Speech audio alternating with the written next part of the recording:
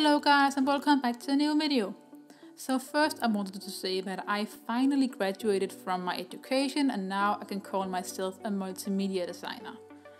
That means for at least a year I am able to focus on my art and finding a job before I probably start on the next education the next summer. And this means that I get a lot of time to be creative because when I get home from work I don't have to think about studying and prepare for an exam or a presentation the next day. I can just go home from my job and I can paint and draw and do whatever I want. So that's very nice that I finally get some more, freedom to do what I love, which is to create art. And in today's video, I want to talk a little bit about getting out of your comfort zone and how it can help you improve your art. My teachers often tried to push me outside of my comfort zone back when I was studying. When they finally managed to push me out of my little cute fairy tale mermaid bubble and I then made something new, I learned a lot and I could become a better graphic designer because I tried new things and I discovered some things that I ended up loving, which I before thought I would hate.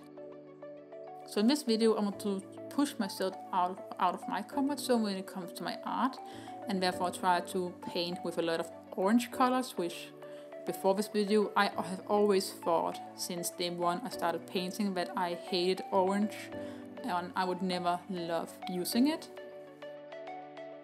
And I think when you go and try something new that is outside your comfort zone, you can evolve as an artist because you are open to try new things and therefore maybe learn something new that can possibly make your art better.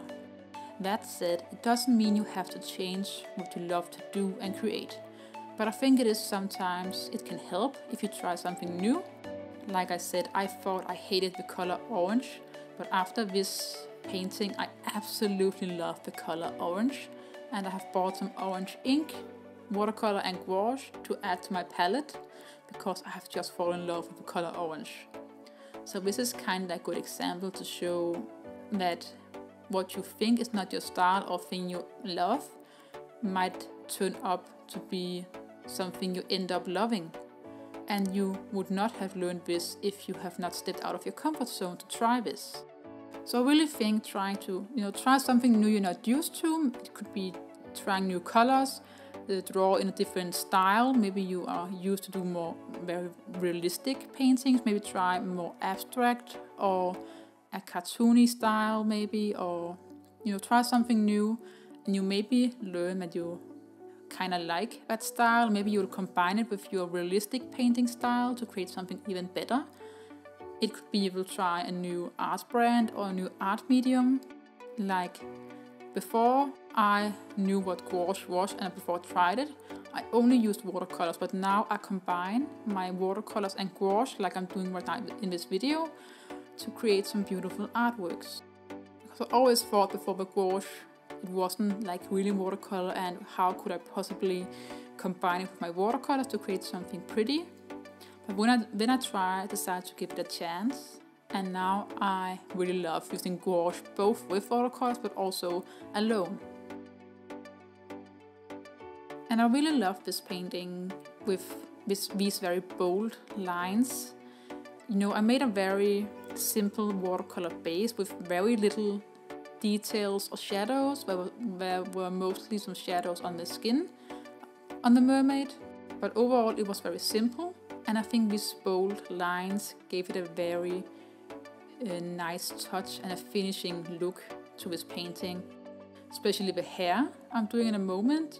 Right now the watercolor base for the hair is very simple and looks like I've just made my first layer of watercolors and I'm far from finishing this.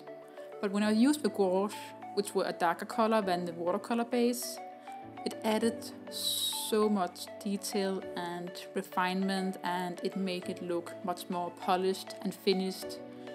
And before I did watercolors, I loved to use ink pens and make very detailed hair strands and use many hours to create some beautiful hair with ink pens. And I could do that again with my gouache paints, to create these very detailed hair with a lot of flowy, beautiful mermaid hair. And that again, because I tried something new where I used the gouache to create bold lines, I kind of went back to some things I learned, but I kind of forgot. And now I've kind of rediscovered something I really love to do. And overall, I really think, to kind of end this video, that you don't have to do something completely new. You could just do small things to, try and get out of your comfort zone. As I said, it could be use another color palette like I did, try a new art medium, or paint something you not normally do. Maybe you do a lot of landscape paintings, why not try and paint some humans? Or if you normally work with black and white, maybe try and use some colors, or use one color in your illustrations. Maybe you make a lot of traditional painting, maybe try some digital paintings. Because I think you learn a lot of new things when you try new things, and you can take elements from those things and take those things and use in your other comfortable art style you have already, and maybe improve that with few elements from the new things you tried. I hope that kind of makes sense in this video, and I really hope you enjoyed this kind of different video where I talk about something I like to do to improve my art. I really hope you enjoyed this video. I hope to see you next time, and remember to stay creative.